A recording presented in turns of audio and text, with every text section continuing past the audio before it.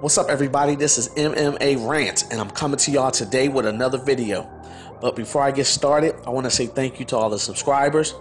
Thanks to everybody that's been sharing my videos. Thanks to everybody that's been leaving me comments, and also as well as leaving me with thumbs up. I'm greatly appreciative of it. And if you're listening right now, subscribe. Now on with my video.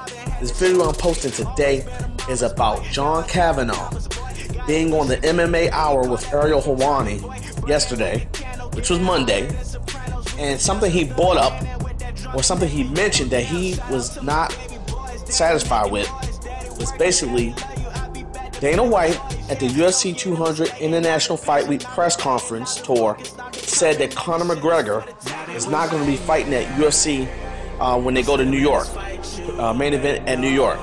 And John Kavanagh did not like that at all, you know.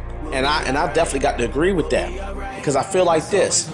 Okay, I understand that the UFC is punishing Conor McGregor for him not wanting to fulfill his contractual obligations and agreements as far as his PR and promotional obligations, okay?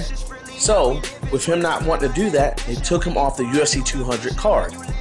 Fine, if you're going to do that, punish the man for not wanting to do anything dealing with that event. But then to turn around and punish the man also by not having him fight at the first main event pay-per-view in New York, I think is crazy, you know? This country does have something called double jeopardy. It's a double jeopardy law, okay? Basically, you cannot try or penalize or punish the person for the same crime twice, okay? And it seems like Dana White is punishing Conor McGregor for one crime 2 different times, okay? I feel like this. Dana White's probably trying to make an example and probably trying to be funny at the same time, saying, hey, if you can't keep your PR obligations and your publicity obligations with us as far as advertising a pay-per-view, imagine how big your responsibilities will be for the pay-per-view at New York. New York is big time, is Mecca. New York, you think you having a problem with doing interviews and media obligations for UFC 200, imagine how they're going to be for New York. I mean, they're going to triple, quadruple, you know? So Dana White probably trying to make a point with that, and he probably feels like, hey, if Conor's having a problem with keeping up with media obligations for this, I know he'll have a problem with New York, okay? So he feel like he's doing that as well. But I'm like this. Listen, if the man doesn't want to do his PR and media obligations for UFC 200, do what you got to do for that, and then see what happens when New York comes, okay? But Dana White is probably also thinking this. I don't want to have the same situation happen to me in New York like I'm having right now with UFC 200.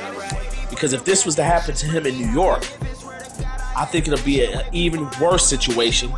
And to me, I personally feel like Dana White at this point right now is more focused on UFC pay-per-view event happening in New York than he is on focusing on UFC 200. That's just how I'm looking at this right now. That's my perspective on it, okay? I'm going to give you an example of why Dana White should not be focusing on this way, okay? Here's my example. Let's say my son gets in trouble at school. He's talking in class, he's not doing his work. He comes home, he gets punished. I punish him for not paying attention and focusing in school, okay? I punish him for that. I'm not going to turn around and then say, you know what? Since my son can't listen in class, I'm going to pull him from class completely, or I'm not going to let him go back to class tomorrow, you know? That's not going to happen. You're going to punish your child for not doing what he's doing in school, and then you'll let his butt go back to school the next day. That's how Dana White needs to treat the situation with Conor McGregor. He needs to punish him for UFC 200, and then let him get back on the horse for this UFC 205 that's going to happen in New York, okay? Now, John Kavanagh made a point. He said, hey, Dana White's going to punish the man, punish him for that.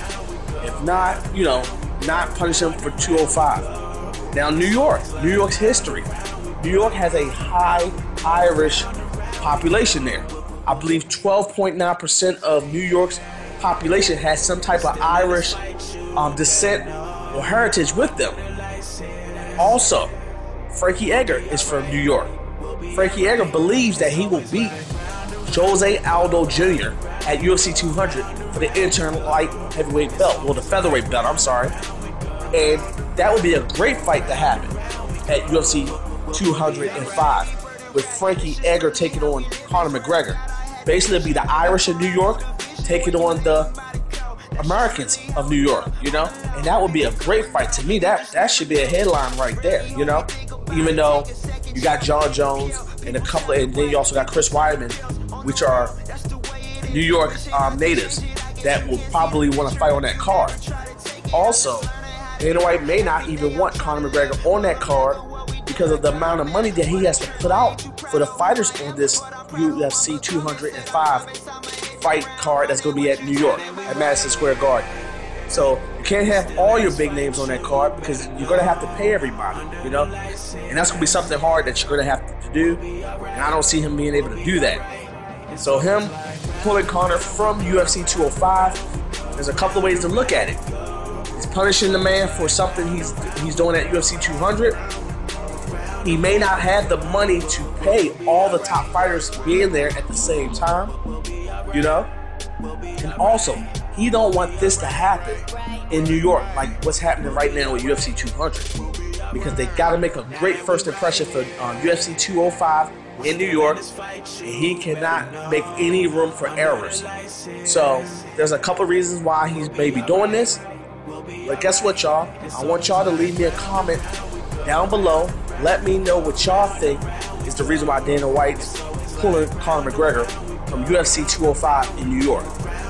Let me know if it's because of money situations, if he's trying to punish the man, you know, or if he's, you know, he's a little worried that this may happen again.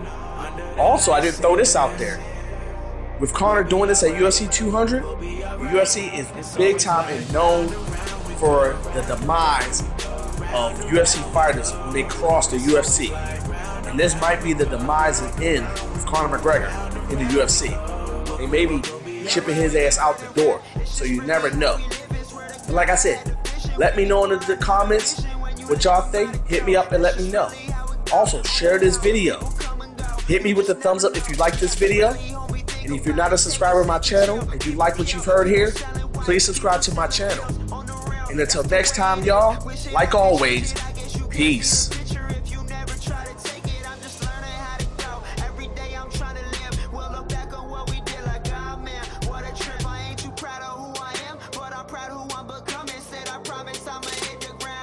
What you tell me we right.